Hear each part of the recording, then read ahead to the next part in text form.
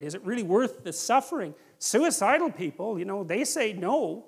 They say, no, enough of this. You know, and you have to be pushed a long way, generally speaking, before you'll actually commit suicide. You have to be in very, very desperate straits. But your answer under those conditions is that being is such that it would be better if it had never been.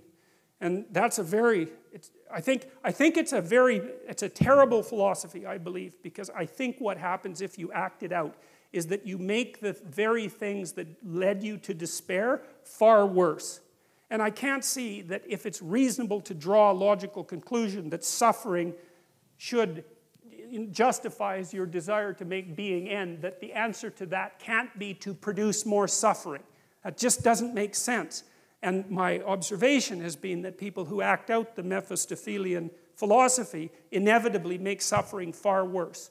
And then that raises the other specter of, well, do they want being just to cease, or are they just out for bloody revenge at any cost? And my conclusion has always been that, is that the mask is, well, being shouldn't exist because it's too terrible, but the true motivation is I'm going to make everyone suffer as much as I possibly can before I say goodbye to this place.